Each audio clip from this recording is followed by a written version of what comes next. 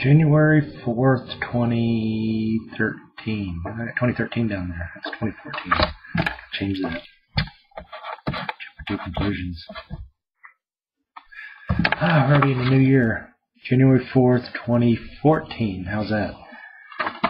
Back to the old drawing board. Just going to try different things. I'm going to try to get my phone and iPad and like the iMac in the front and different things. Just try to capture just a different scene here and there and post. Try to post on a regular basis, but I know I'm going to be missing skipping a day or two in between here, so don't hold me to every day, and I won't hold me to every day. I was thinking today a lot. I looked at one of the video clips from last year this time, and I talked about time in a long, not only just looking back in the last decade, just dealing with my log, but just looking back in time when you look at the last century and century before that, and you look at how times back to beginning of where man started writing and putting things down in text and going back to where we first walked and as far as back as we can remember how we got here as a human species. And then thinking about the dinosaurs, we're already talking millions of years ago, is phenomenal. Time in itself. And I was hearing, I usually have the radio on Saturdays when I'm driving around, and Radiolab is a good thing to listen to. And they were doing a thing on time, and that kind of struck a chord with me. How the clip they played, and this is just radio, so you can just have to hear it.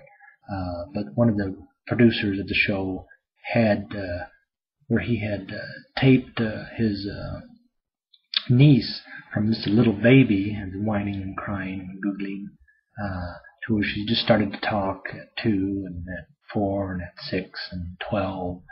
I think the time frame stopped, but it's just interesting how you could hear her develop and how quickly, like 12 years goes like that. Gordon and I were talking the other day. His nephew, his brother, Uncle Floyd, his brother Floyd's son, just got married. I don't know if he married that first gal or not, but he finally got married here recently and sent a DVD to us with photos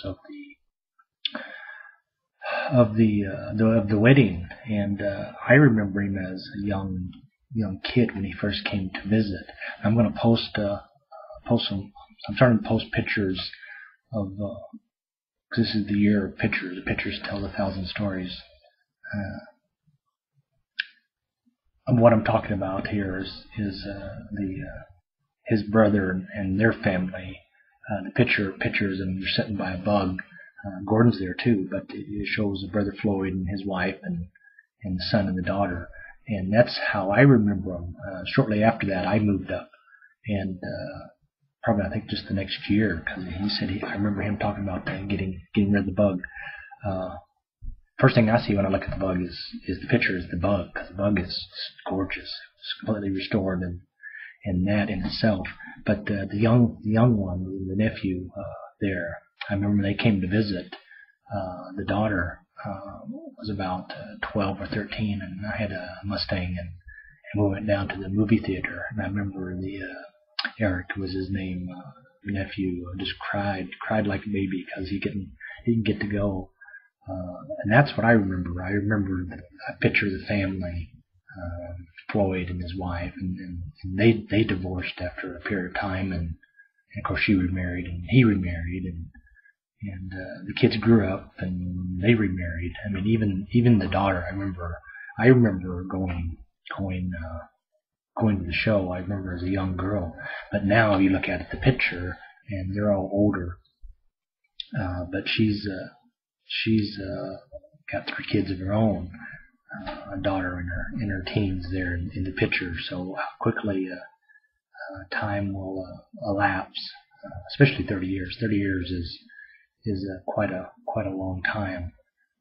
The other thing, recently, Gordon was doing some research and found the second picture I'm going to show is Effie Carrar.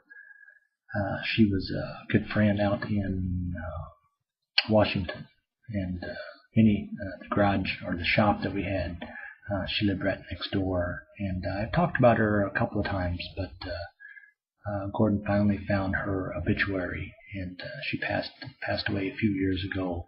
But glancing back and thinking of her and the time that we was there, and so these images of people are kind of stuck in your mind of what you remember them as and was, and what they mean to you. These images are still stuck in your head and in your mind, and it's just like I said, strange how time can elapse like that. But yet some memories are just as the show was talking about, memories are frozen in time, and they're just captured there for eternity, for as long as you keep them. So time. I knew there was a song. I can remember hearing it the way it goes. Time.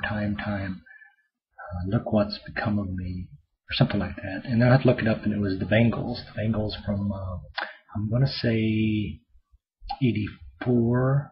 I remember doing the research. Very popular. They had the one song that was "Walk Like an Egyptian," but the one that I remember was "Time." What's become of me. And I forgot to dig out my laptop here and play that song for you. So hopefully I'll put the picture up, and maybe a link to YouTube where the song is. Do it that way. But squeezing this in between football games here. So January 4th, 2014. Time is an endless, magical thing.